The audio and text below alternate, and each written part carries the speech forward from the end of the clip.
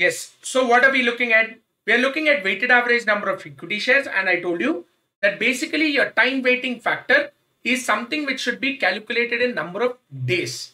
Therefore, number of days outstanding, or number of days for which specific number of shares are outstanding during the period, divided by total number of days during the period is the most important thing to be looked at. So if I look at what the calculations I have done out here,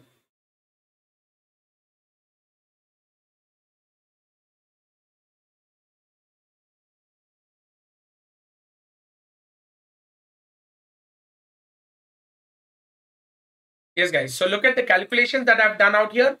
So if you look at the calculations, I've missed out the calculation of time weighting factor.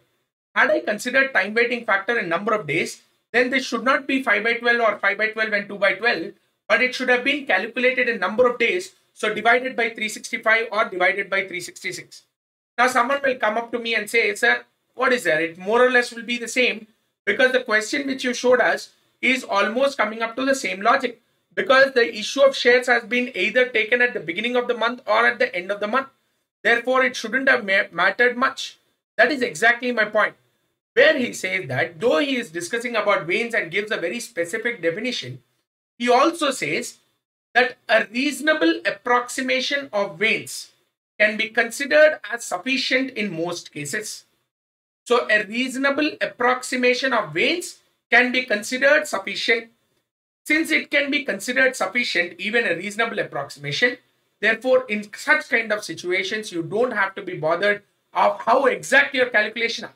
Because if it is a leap year, then my denominator should be 366. Non-leap year, the denominator should be 365.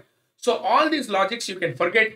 So therefore, he's saying reasonable approximation of veins is sufficient. Exact figure is not necessary in determination of weighted average number of equity shares. That will bring us to the end of discussion on veins, but there are multiple adjustment to veins. What are adjustment to veins? Partly paid shares, shares with different nominal value, right? Number two, there can also be a situation where I have bonus shares, where I can have right shares. So these are the three fundamental adjustments that we'll be looking into veins. But any doubts, please let me know until here.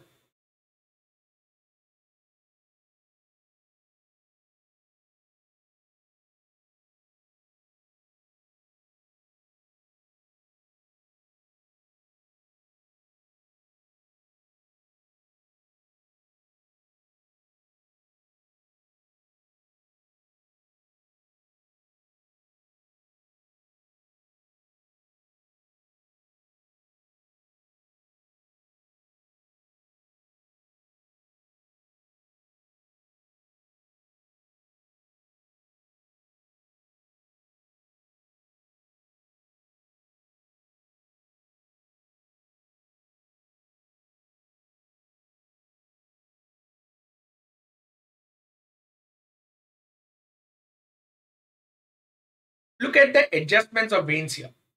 Now, when I look at the adjustment of veins, I have to be very careful, because look at the adjustments which are coming up with you. The first adjustment, partly paid shares or shares with different nominal value. What happens when I have different nominal value shares? When I say different nominal value, that means basically I have 110 rupee shares, I have 105 rupee shares. Different paid up value. 110 rupee shares fully paid up, 40 10 rupee share 8 paid up, 60 and 10 rupee share 4 paid up. So this way I can have multiple paid up values also. Whenever I have multiple paid up values or multiple nominal values, then the right way of calculating veins is by considering an equivalent number of shares. How do I calculate this equivalent number of shares? Very simple, guys. When I tell you equivalent number of shares, then the easiest way of calculating equivalent number of shares is by using that simple formula.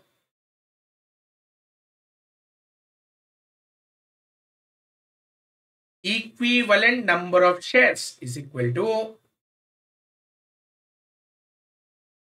equivalent number of shares of rupee X each. I can find equivalent number of 10 rupee share. I can find out equivalent number of 5 rupee share. Whatever you want, you can calculate by using this formula. Total paid up value on shares divided by X. So if I want equivalent number of 10 rupee share, I'll divide it by 10. If I want equivalent number of 5 rupee share, I'll divide it by 5. If I want equivalent 100 rupee share, I'll divide it by 100. This is the formula which I will use to calculate equivalent number of equity shares. Now, even on this, I have a particular topic or I have a particular discussion on this. Let's see what is the discussion out there.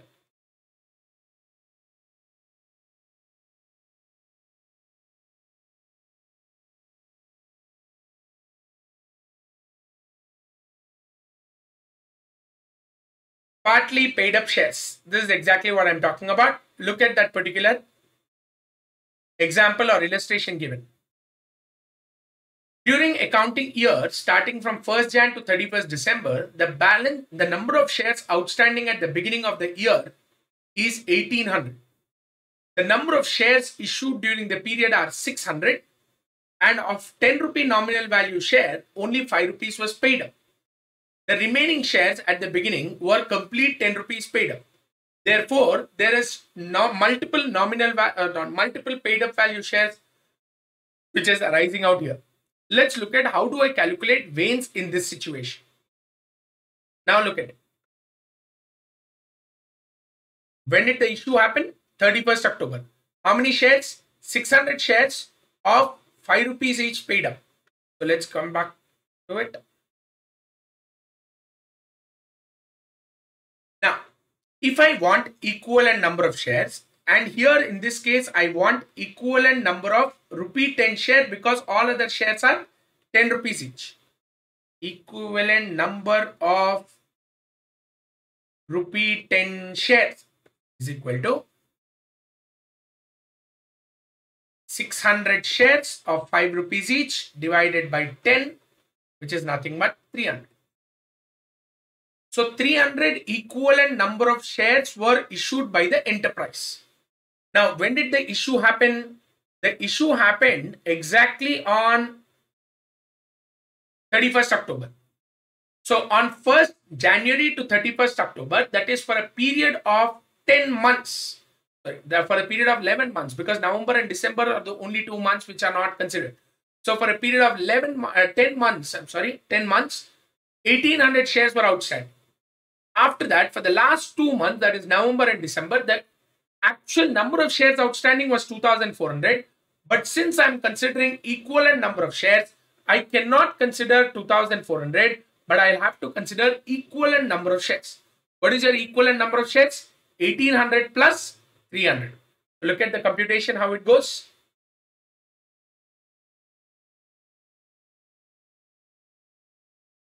$1,800 shares outstanding for the first 10 months. 1,800 shares added not by 600 but should be added by equivalent number of shares, that is 300, outstanding for 2 months. Calculate this part. This is 1,500. And how much is this? This is 2,100 divided by 6 is nothing but 350.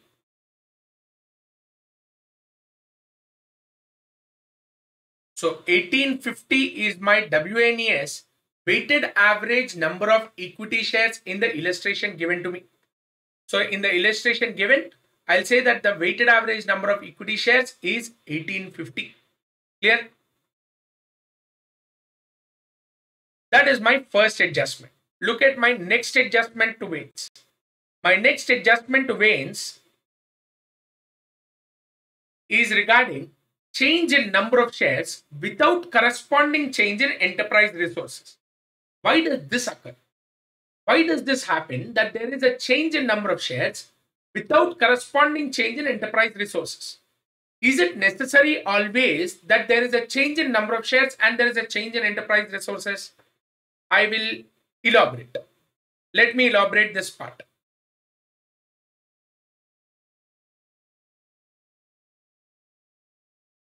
Now, let us consider this part. If I have number of shares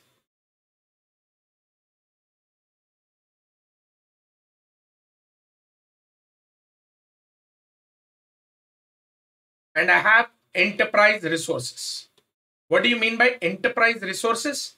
Enterprise resources is nothing but net assets of the company. It is nothing but net assets, that is assets minus outside liabilities. Look at it. Let's say I have shares issued for cash. What happens? My net assets increases with the cash amount. Correct? Or let's say I have issued it for exchange of asset. Issued for exchange of asset. Again, your net assets will increase.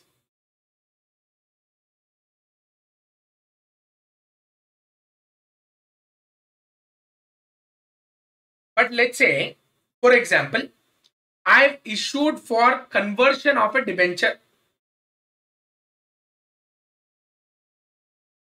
Issued for conversion of debenture. What will happen when a debenture is converted into equity share? Ultimately, your debenture reduces. There is a reduction in the value of debenture. And when there is a reduction in the value of debenture, which is an outside liability, what happens to your net asset? Net asset increases. When I repay or when I buy back shares, what will happen? When I buy back shares, again my cash will reduce, number of equity shares will reduce. So therefore, you will observe that they are both moving in the same direction. Number of shares increase, net asset also increases. Number of shares increase, net asset increase. Number of shares increase, net asset increase. Therefore, there is always a change in net assets for a change in number of shares. But this peculiar part which I am talking about here, in this given adjustment, I am talking about a change in number of shares without corresponding change in enterprise resources. Why does this occur and where does this come up? I've given you examples. For example, where I've issued fully paid bonus shares. I've issued fully paid bonus shares. So that means free shares have been issued. So what happens? Your net asset did not change, but your number of shares has increased. Share split. For 1 10 rupee share, I'm giving 5 2 rupee shares. What will happen? Number of shares increased. Net asset increased? Absolutely no. So this way, I can have situations where there is a change in number of shares without corresponding change in enterprise resources. In such cases, I will assume that such a change has occurred at the beginning of earliest period reported.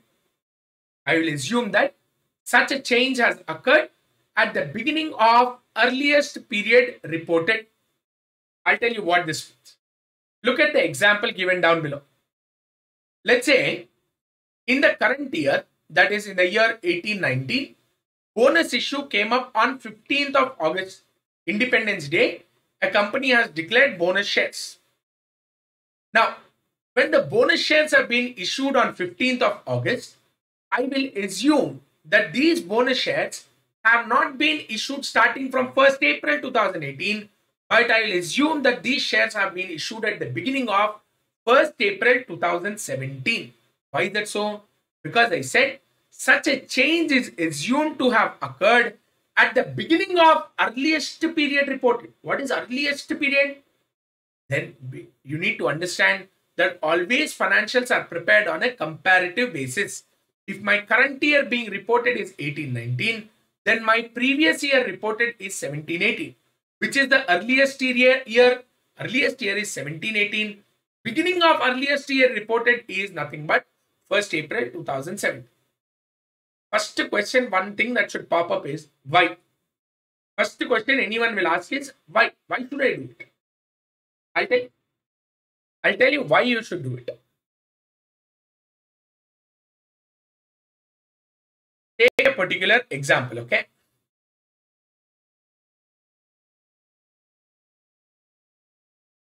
My current year is 2020-21. My comparative previous year was 1920. Okay, just for the purpose of example I'm taking. Let's say my PAS, profits available to equity shareholders, last year was 40 lakhs. Current year is 60 lakhs. That means the PAS has actually increased by 50%. Let's say in computation of WNES,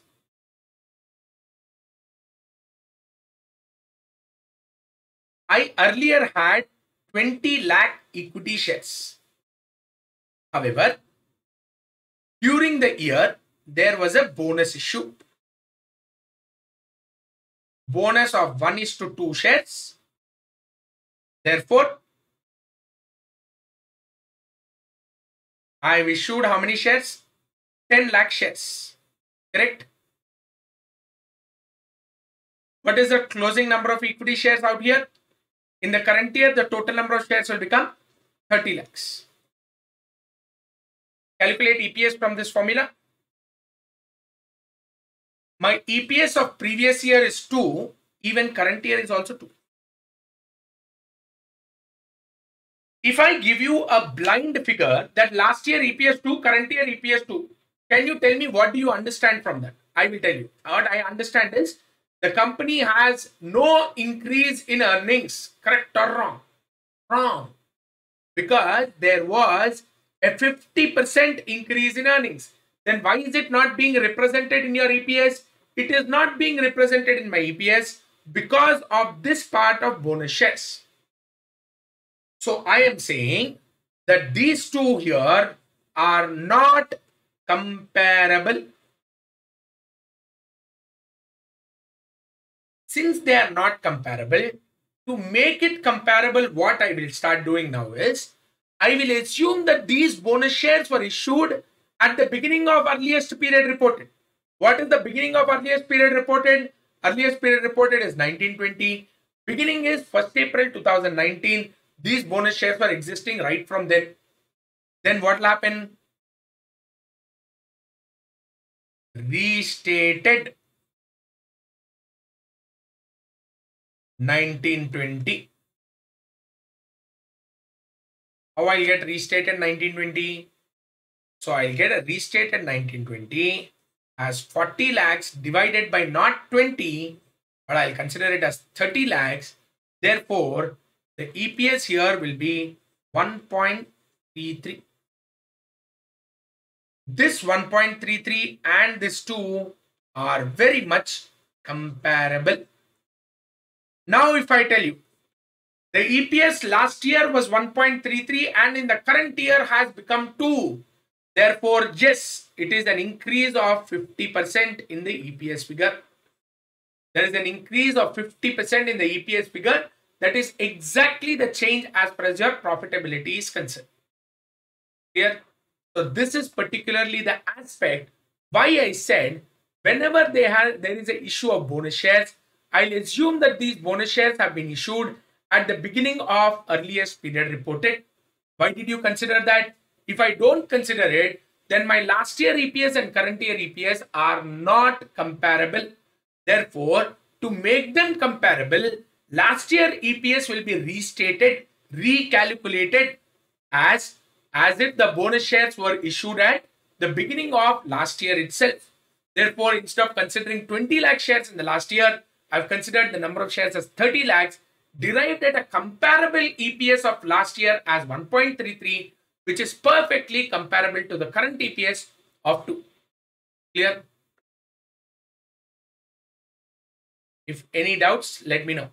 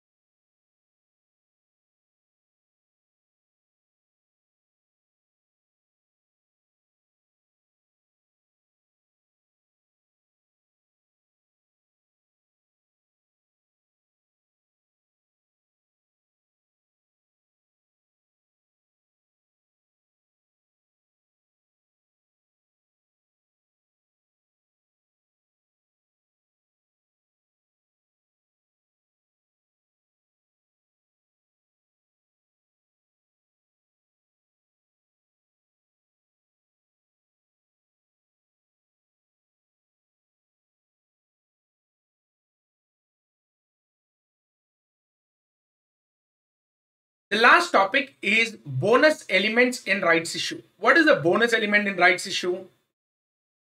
I'll tell you. It is the same logic. The adjustment is absolutely the same. That the bonus shares, whenever they are issued, I'll assume that these shares have been issued at the beginning of earliest period report. There's no change in that logic at all. But what we are trying to say right now is that even in rights issue, there is a bonus element. So I'm not talking about a new adjustment. I'm talking about the same adjustment of bonus shares, where shares there is an increase in number of shares without corresponding increase in enterprise resources. But someone will say, sir, rights has an exercise price. When there is an exercise price, there is an increase in cash. So enterprise resource has changed. Yes. But I'm not talking about the entire right shares. I'm not saying all the right shares are bonus. I'm saying out of the right share, there is a bonus element, a small element of bonus which is hidden into the rights. Why is that so? Because if the market price per share on today's date is 100, right shares are offered to the existing shareholders.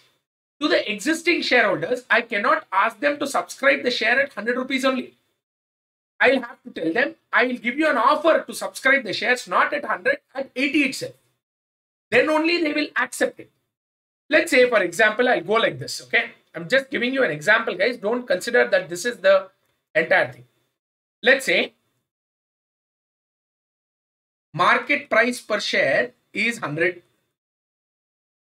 My exercise price of rights is 80. Number of right shares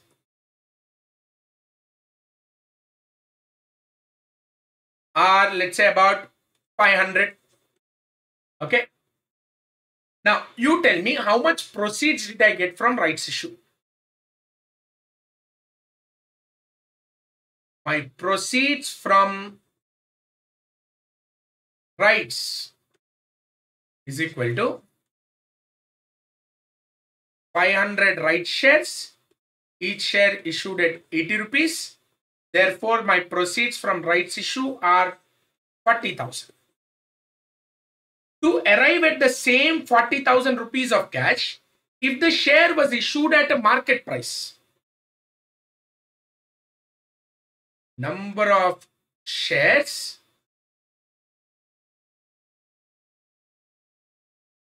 to be issued at market price is how much?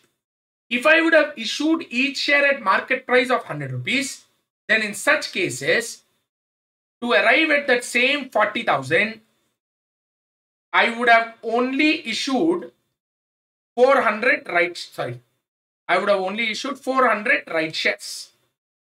Correct? But actually, how many right shares did you issue?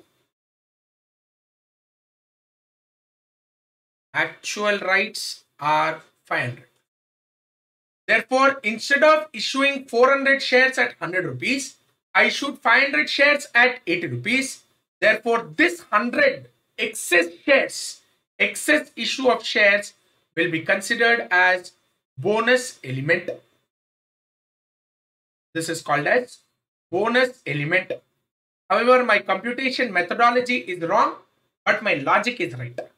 The logic says that to arrive at the same proceeds, to arrive at the same cash, if the share was issued at market price, how many shares would I issue? If I compare it with the actual number of right shares, the actual number of rights are in excess. Such excess will be considered as bonus element. Or I'll put it like this. I'll say that out of 500 right shares, 400 are issued at full consideration, 100 are issued at nil consideration. 100 shares are issued at zero consideration, 400 shares are issued at full consideration. Now, this is exactly what I'm talking about. So this 100 shares which are issued as bonus element are considered to be issued at the beginning of earliest period reported. They're assumed to have been issued at the beginning of earliest period reported, the same way like we have seen as far as your the second adjustment is concerned. However, computation of bonus element is significantly different. Look at how they calculate. The number of the bonus element in rights issue is equal to number of shares at the beginning of the period multiplied by RAF minus 1. What is RAF? Rights adjusting factor. How do I calculate this RAF? Fair value per share before rights issue divided by theoretical ex rights price per share. How do I calculate this theoretical ex rights price? Number of shares before rights multiplied by fair value of share before rights plus the amount which I collected from rights issue divided by total number of shares after rights is called as theoretical ex rights price. I'll give you an example to help you understand this logic even better.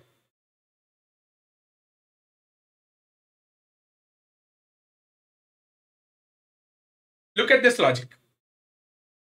The rights issue, let's say the net profit was 11 lakhs earlier and 15 lakhs in the current year.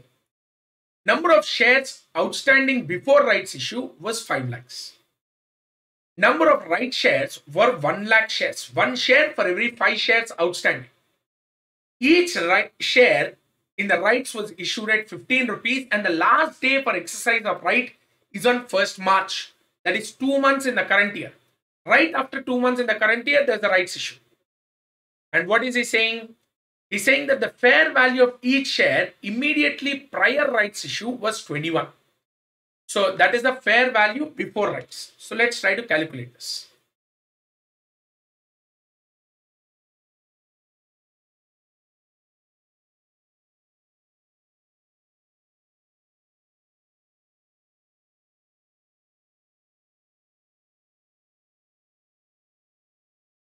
What is the number of shares prior rights before my rights issue? The number of shares were 5 lakhs. What is their fair value at that point of time? Fair value prior rights issue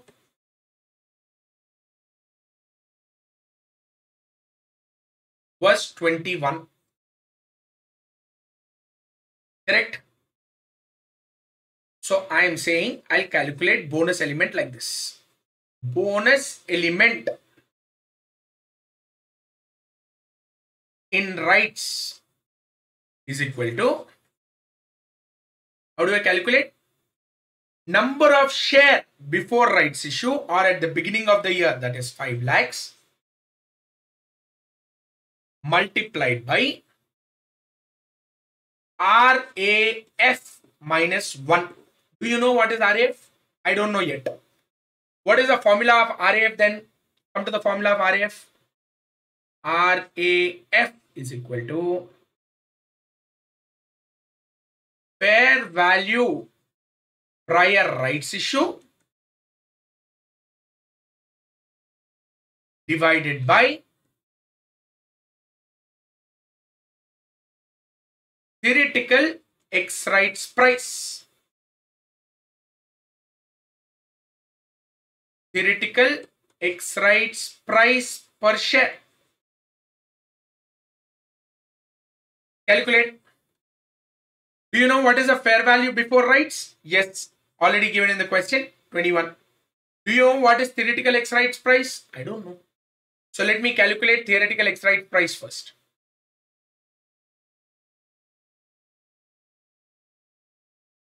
Theoretical ex rights price. Theoretical ex rights price per share is equal to, calculate, number of shares before rights 5 lakhs into fair value per share 21 plus proceeds from rights. How many right shares did I issue? 1 lakh. What is the price per each right? 15. Divided by total number of shares post rights is 6 lakhs. Solve this. 5 lakhs into 21 is 1 crore 5 lakhs plus 15 lakhs proceeds from rights issue divided by 6 lakhs. There is nothing but 1 crore 20 lakhs divided by 6 lakhs. Therefore, theoretical X rights price is 20. Go to the above formula and submit it. RAF is equal to 21 divided by 20, 1.05. If I substitute RAF as 1.05 minus 1, therefore 0.05 is what is left, multiplied by 5 lakhs is 25,000. How many right shares were issued? 1 lakh. Out of 1 lakh, what is the bonus element? 25,000. So I'll put it like this. Out of 1 lakh right shares,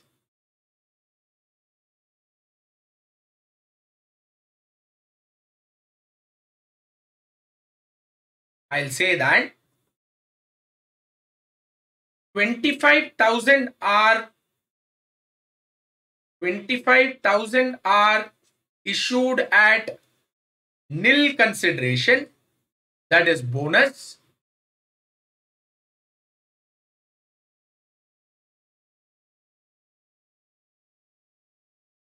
and the balance 75,000 will be considered as full consideration, shares issued at full consideration. Now, what is the adjustment on variance regarding? Adjustment of variance is regarding this bonus element. What is the adjustment? Such bonus shares are assumed to have been issued at the beginning of earliest period reported. I will assume that these bonus shares are issued at the beginning of earliest period reported. Let's start looking at it.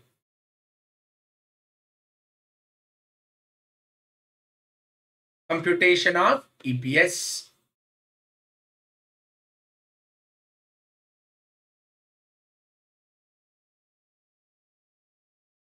Two years.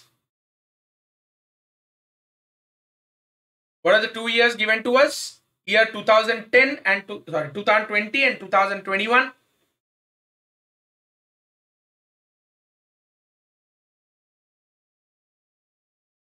(2020) and 2021.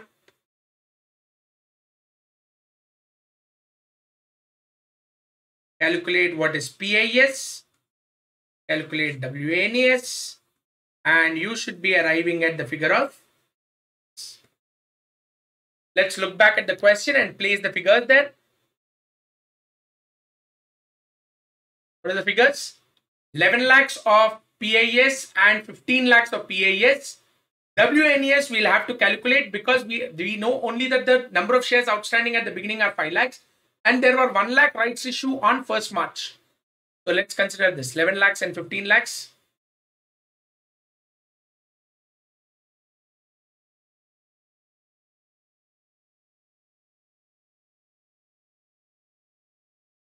(11 lakhs, 15 lakhs).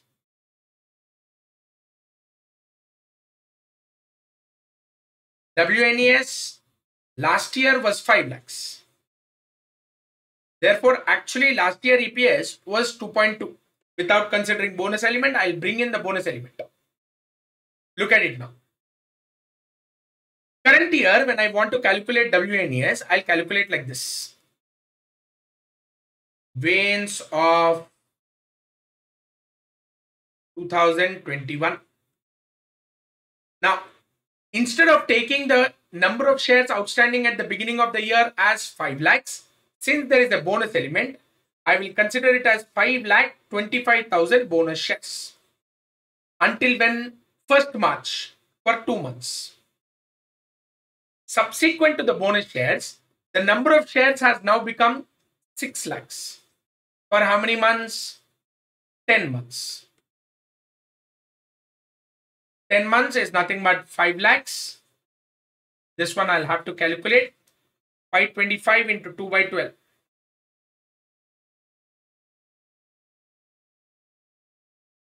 This is 87,500.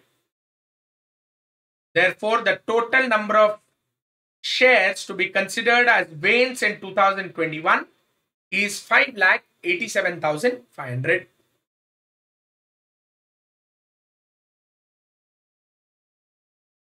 So what is the EPS? 15 lakhs divided by 5,87,500 is 2.553. But one thing you need to remember that these two are not comparable. Why are they not comparable? I'll have to restate the EPS of current year. How do I restate the EPS of current year of the previous year? Calculate.